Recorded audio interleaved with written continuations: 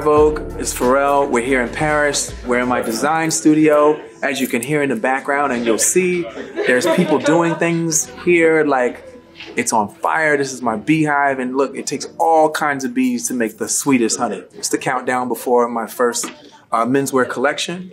And it's menswear, but like I designed for like humans, so it's something for everybody in it. So just get ready. See, that's so much better.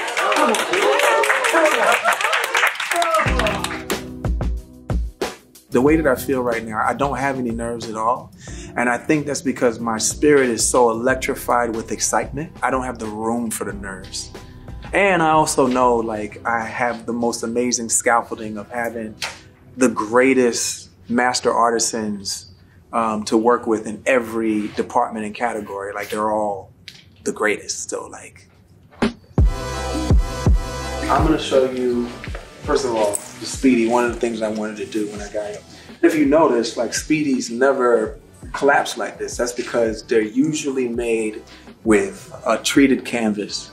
But this is a super duper duper soft leather. As you can see, like you can pinch it. You're gonna have to pay for it too though. This is like one of my favorites, and you guys are gonna see with the campaign that we went absolutely crazy. Yeah! You know, making sure it was the most buttery, softest, crushed leather we could find. Even collaborated with Virgil and Spirit. That's our brother, you know? And it's a program, right? So it's starting here, but then like when you see where it's gonna evolve in the seasons to come. This is like, you know, obviously with the damier print, like damier, as you're gonna see, is a huge push for me. It pops up here and there, but it doesn't get celebrated enough to like explore it as a platform. And we're gonna do that. Like we're gonna use the damier chessboard pattern as a basis and a template to like really get really creative with the squares as pixelation. And then we did that with what we call a camouflage.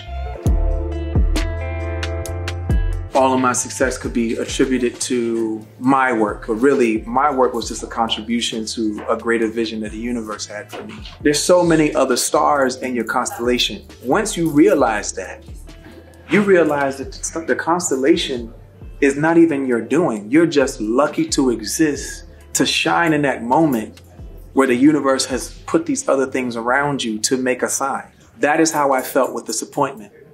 I woke up and I got that call. So I'm honored.